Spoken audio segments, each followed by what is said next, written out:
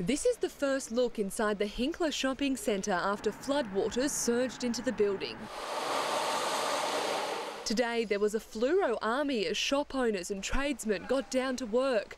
All 85 shops in the centre were impacted as the muddy water rose up through the underground car park.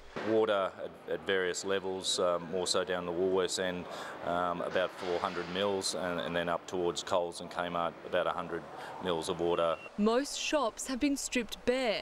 In some, piles of ruined stock still sit in the middle of the store.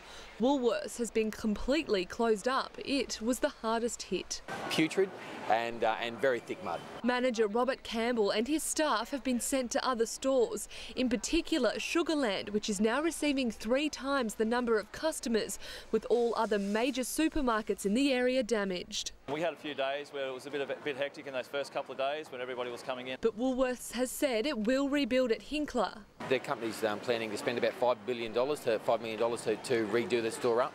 At accessory store Diva, staff were today packing up what was left of their shop. Everyone's been really supportive of each other, within the centre especially. Everyone's helping each other out with whatever they can do. It'll be a long road to recovery. The centre is still running off generators with power not likely to be switched on until next week. Suffice to say, there'll be millions of dollars of damage here, but a figure at this stage is just too early to determine. The owners say they'll work quickly, but a reopening won't be till at least April. Pippa Bradshaw, 7 News.